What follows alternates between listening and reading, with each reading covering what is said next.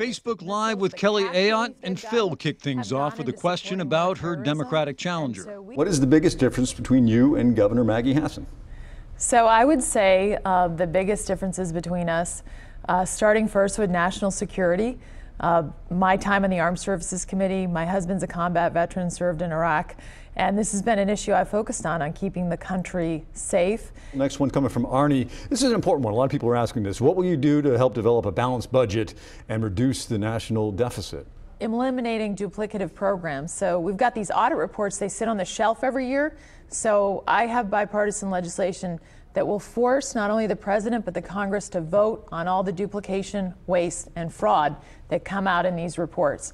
So I'm always looking for ways to get our fiscal house in order. David wants to know, are you for privatizing Social Security? No, I'm not. I don't support privatizing Social Security.